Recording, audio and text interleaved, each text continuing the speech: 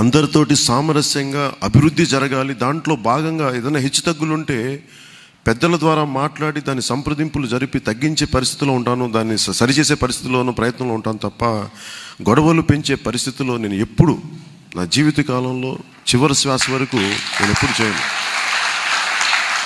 అంటే సమస్య ఏముంటుందంటే, నేను మీకు తెలీదు, ఎవరో టీవీలో ఏదో చెప్తారు, ఏదో పేపర్లో ఏదో రాస్తారు, అది రాసి పవన్ కళ్యాణ్ కుంచుకుపోయిన మనస్తత్వం అంటే నాకు అలాంటిది లేదు. అది నేను ప్రొజెక్ట్ చేయలేను. నా దగ్గర ఛానల్స్ లేవు, నా దగ్గర పేపర్లు లేవు. నేను బయటకు వచ్చి నేను ఎలాంటి వ్యక్తినో చెప్పుకునే నాకు అవకాశాలు చాలా తక్కువగా ఉంటాయి. అది నేనేమనుకుంటానంటే, నా ఒక మంచి మాటలు మంచి పనుల ద్వారా ప్రతిఫలించకపోతే నిష్ప్రయోజనం.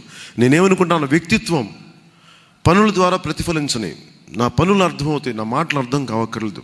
నేను ఎవరిని కన్విన్స్ చేయడానికి ప్రయత్నం చేయను. ఏంటంటే నిజంగా నేను అందరికీ ఆమోదయోగ్యంగా, అందరికీ పరిష్కారం సమస్యల్ని మంచి మెత్తగా అందంగా మాట్లాడి సరిదిద్దుకుందాం, ఏదైనా తప్పులు ఉంటే సరి చేసుకోవచ్చు అనే ఉద్దేశంతో ఉంటాను తప్ప ఏ కులాల మధ్య కూడా నేను ఐక్యత కానీ విడదీసే ప్రయత్నాలు అయితే నేను చేయను. ఎందుకంటే నిన్న రిజర్వేషన్ గురించి మాట్లాడుతున్నప్పుడు నాకు అనిపించింది, ప్రతి చోట మీకు తెలుసో తెలీదో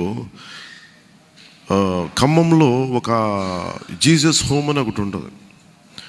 ఆవిడ నాకు మొన్న ఖమ్మంలో కూడా ఆవిడ పాదాలకు దండం పెట్టాను. ఆవిడ క్షత్రియ కుటుంబాల నుంచి వచ్చిన ఆవిడ నా దగ్గరికి వచ్చినప్పుడు, మీకు ఇప్పుడు దాకా తెలీదు, నేను ఇప్పుడు దాకా ఎవరు చెప్పలేదు, నాకు సందర్భం రాలేదని చెప్పలేదు. ఆవిడ ఖమ్మంలో ఉండే ఒక క్షత్రియ కులస్తుల నుంచి వచ్చిన పెద్ద ఆవిడ నా ఇంటి ముందు వచ్చి పాపం చాలా రోజులుగా అలా ఉండిపోయారు. ఒకరోజు అంతకుముందు వచ్చి వెళ్ళిపోయారని తెలియదు. ఒకరోజు నా భార్య చూసి ఆవిడెవరో రోజు అక్కడ వర్షంలో తడిచిపోతున్నారు, వెళ్ళి చూడంటే ఆవిడ కిందకి వెళ్తే అప్పుడు చెప్పింది, అయ్యా మేము క్షత్రియులు, మేము క్రిస్టియన్ మతం పుచ్చుకున్నాం, నేను జీసస్ హోమ్ నడుపుతాను, వృద్ధాశ్రమం, ఇప్పుడు మీరు ఇక్కడ ఉన్న పెద్దలు ఎవరో మీరు చెప్తున్నట్టుగా ఓల్డేజ్ హోమ్ నడుపుతాను. మా నాన్నగారు నాకు ఇచ్చిన, వాళ్ళ నాన్నగారు చాలా చిన్న ఉద్యోగం అంట ఖమ్మంలో. మా నాన్నగారు రిటైర్ అయిపోతా నాకు ఇచ్చిన ఆస్తి ఏంటంటే, ఒక 20 మంది పెద్దల్ని మాకు ఇచ్చేసి వెళ్ళిపోయారు, రూపాయి డబ్బు ఇవ్వలేదు నాకు. మా నాన్న చనిపోయిన తర్వాత వచ్చిన ఉద్యోగం నాకు వచ్చింది, అది పర్మనెంట్ చేయడానికి రామారావు గారి దగ్గరికి వెళ్తే రామారావు గారు పర్మనెంట్ చేశారు. ఆ తర్వాత ఇంకా నాకు ఎక్కడికి రావాలో తెలియక ఈ రోజున వాళ్ళకి తిండి పెట్టడానికి నా దగ్గర డబ్బులు లేవు, అందరూ నీ పేరు చెప్పారు, నీ దగ్గరికి వెళ్ళమని, నీ ఫ్యాన్స్ అందరూ అంటే ఇక్కడికి వచ్చానంటే, అప్పుడు నేను వెంటనే ఆవిడకి పాపం ఆఫీస్ తీసుకెళ్ళి భోజనం పెట్టని చేసి, అంటే నేను ఎందుకు చెప్తున్నానంటే, ఒక అంత ఉన్నతమైన మహిళ క్షత్రియ కుటుంబం నుంచి వచ్చి క్రిస్టియన్ మతం పుచ్చుకున్నప్పటికీ చాలా ఉన్నతంగా నాకు ఆవిడ, అందుకే ఆవిడ నా తల్లి అంటాను, అందుకే ఆవిడ కాళ్ళకి దండం పెట్టాను నా తల్లికి. అంటే ఇది కూడా ఎందుకు ఉదాహరిస్తున్నానంటే, నేను చేసింది చెప్పడానికి కాదు, నాకు అగ్ర కులాలు అనే పదం వాడటం నాకు ఇష్టం లేదు.